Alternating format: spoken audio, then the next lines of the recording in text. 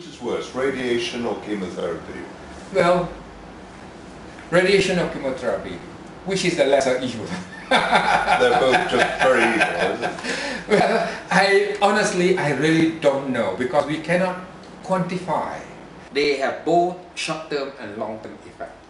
My auntie had surgery. After surgery, she was subjected to radiation because she got a cervical cancer. She was well for a while. Then after 13 years, it spread to the lung. And before that, she got swelling of the leg, and that was due to one of her kidney non-functioning. A non-functioning kidney was due to radiation. So I do not know how much more evil can that be than that. But there's no chemotherapy involved.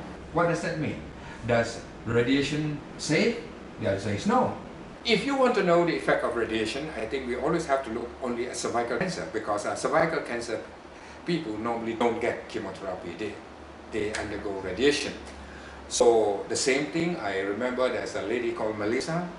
She had cervical cancer and she underwent radiation too. And she really suffered.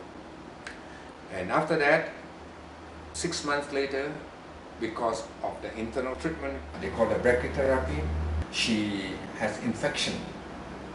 And she told me that there were pus forming in her abdomen. And she has been going in and out of the hospital for months. And she had fevers all the time, infections and all that. And then after that, it spread to the liver. They have given up hope on her here. She went to Singapore.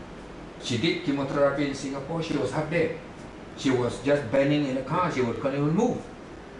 After that, she gave up the treatment after twice or 3 times. Then she came and see me.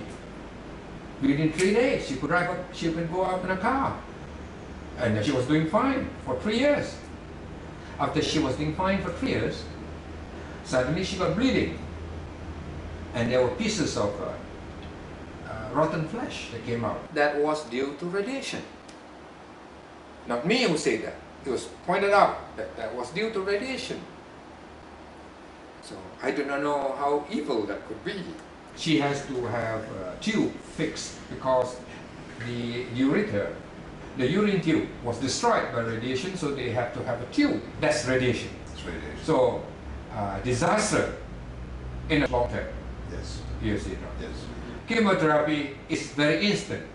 I have got video clips show you that people who had 1 chemo died, 4 chemo died. I get it over and over again.